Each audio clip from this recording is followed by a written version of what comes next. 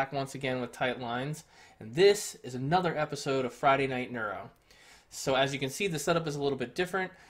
Trying to change things up a bit. Hopefully it looks a little bit cleaner, sounds a little bit better. We're going to keep improving every chance we get, so hopefully you guys come along. So to make sure that you are a part of that, make sure you subscribe down below and get the notification bell on so that way you know when we drop the next episode.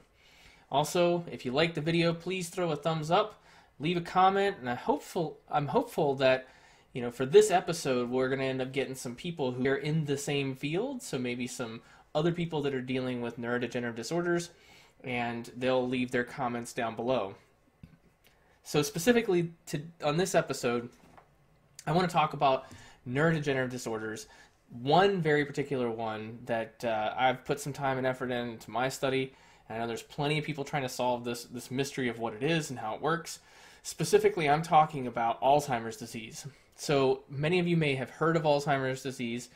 This is only one of many diseases and you know, disorders that we're going to talk about at different points in time on this show. But you know, I just want you to know that this is a very complex disease. It's not the only one, but it is a major one. You know, for a lot of us, it's scary to think about losing the thing that we value the most, which is our mind within ourselves, right? So, you know, I've heard people say before, they're like, yeah, as long as my mind is good, I'm okay. And I think that's where it becomes really frightening to think about what Alzheimer's disease does.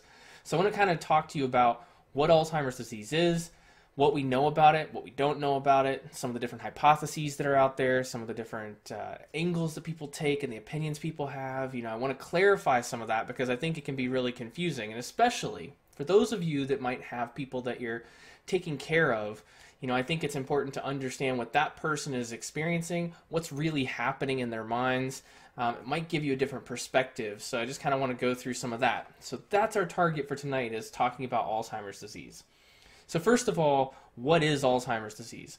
So this is a neurodegenerative disease where your brain starts to break down, essentially. You have neurons, which we talked about that in the last episode. You can check that right up here. So neurons in the brain begin to degenerate or to die or to go away. And actually, you know, if you take someone who is in the advanced stages of Alzheimer's, after death, their brain will actually have shrunk considerably because they've lost so much neuronal volume. So the neurons in their brain have actually died to the point where their brain has shrunk physically. It leaves holes in the brain, and then the brain just kind of keeps shrinking and shrinking and shrinking. Now, what's really interesting about this disease is that you know, one of the hallmarks that people most associate, if you've ever been around anybody with Alzheimer's disease, is that they begin to lose these memories from more recently. They don't know who people are. They only remember way back. And that's all part of the process. And the reason is because you've got neurons that are dying, and it's the newer connections that are dying first, and the stronger, longer, you know, way back past memories, those connections have been there for longer, and so they're not dying off as quickly. It doesn't mean that they don't die at all. You still have some of that, but it's a lot less than the newer stuff. So they kind of go backwards, and the neurons start to die. So what causes that, right? So that's kind of one of the things that I think is confusing, because people don't really understand, and even from a scientific perspective, we don't really know. So this is probably a point of contention. This is probably going to get a lot of people riled up. I will tell you what I know and what I think and how I feel about it, and then you guys can take this and I encourage you, go look it up yourself. Go look at the literature that's out there. Go see what I'm talking about. So there's two main hallmarks of Alzheimer's disease. So there's two proteins that are involved. There's this stuff called amyloid protein, specifically the beta form of amyloid. So it's called amyloid beta or beta amyloid.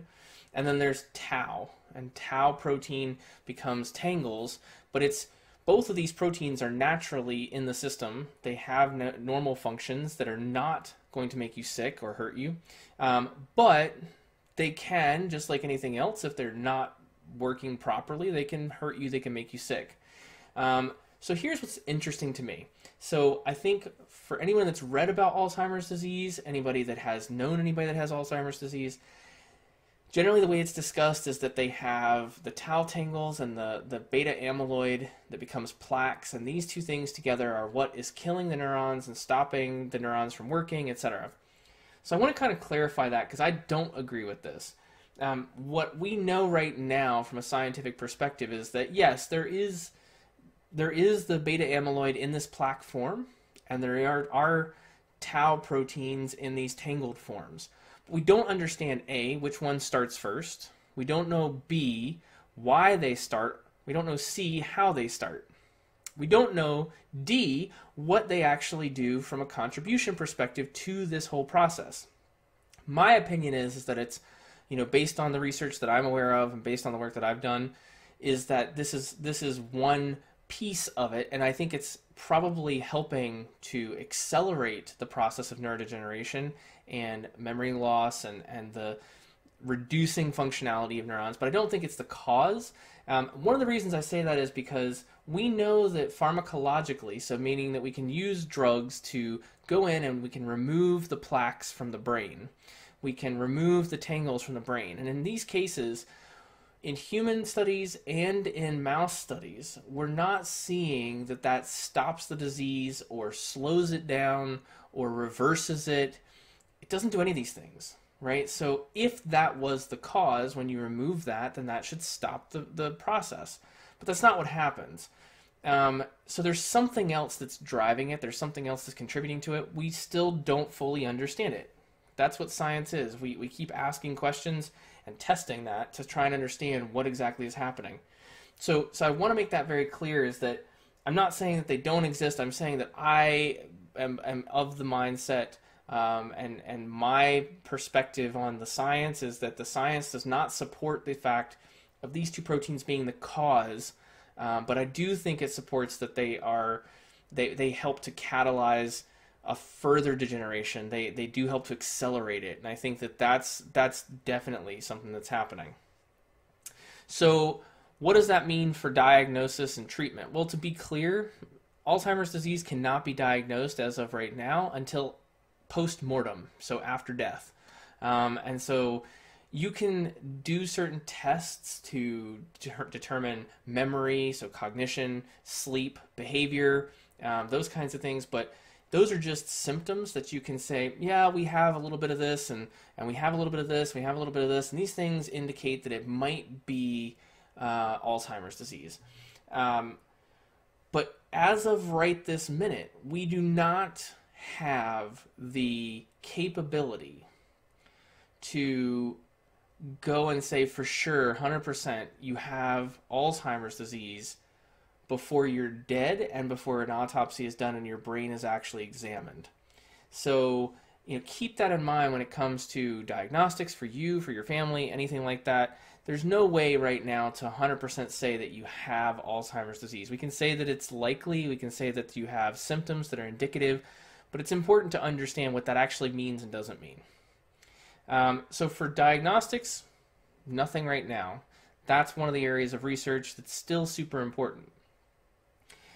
So for the treatment, currently there's no treatment that really stops it, slows it down.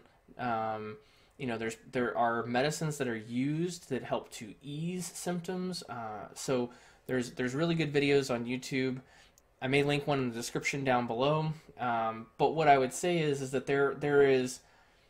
there's a lot happening for people who have Alzheimer's disease, because the neurons that are being destroyed are not just the ones that are involved in memory. So the reality is that people who are having the full-on effect of Alzheimer's disease, in a lot of cases, they're hearing things, feeling things. They'll be there could be arthritis involved, and also it might make it hard to feel things the right way, to be able to move your fingers properly.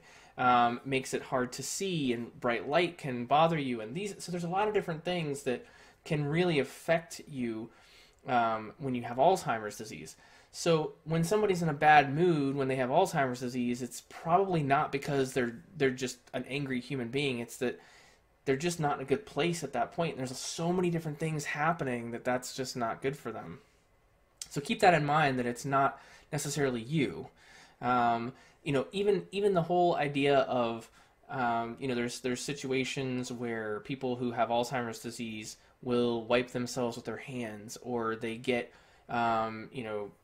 poop on them because they just don't know at that point. They're just not aware.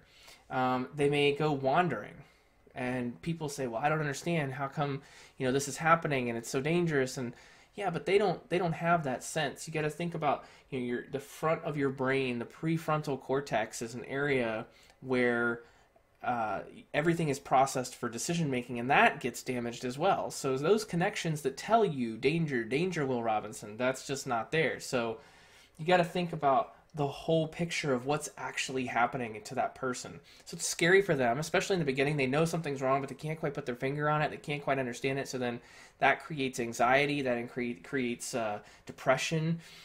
So you can have somebody that's dealing with Alzheimer's as well as a plethora of other things. So I think it's really, really important to make sure that you're seeing everything. So pay attention to what somebody's going through. When it comes to Alzheimer's disease, it's not just a single, one thing that's happening. And I think it's often discussed as, oh, you just lose your memory. And like, that's just part of it. From a research perspective, we're working to understand the cells. We're working to understand the proteins that are underlying it. We're working to understand the genetics that are involved in it. We're working to understand how to diagnose it. Is it something in the blood that we could see that would tell us in advance? Are there behavioral tests that we could do that might possibly give us an idea that, hey, this is somebody that might have either a higher risk or is already showing a behavioral sign. Those are things of interest, is to try and figure out, is there a way to diagnose it early? Obviously right now we don't have treatment, but at least if you knew in advance, there are things that you could do to really strengthen your brain. So what can you do, right? So that's a good transition into what can you do. So specifically, you could be trying to use all of this stuff that's out there that people are like, oh, do this brain training or do this or do that. What I can tell you is that doing things that engage your brain is healthy, right? That's the best thing you can do. Learn new languages, have new experiences, go experience new things, go do new things. That's the best. Learn new stuff constantly. Teach other people. But even on top of that, live healthy. If you are living a happy, healthy life, if that's really important for your mental health, that's also good for your brain health.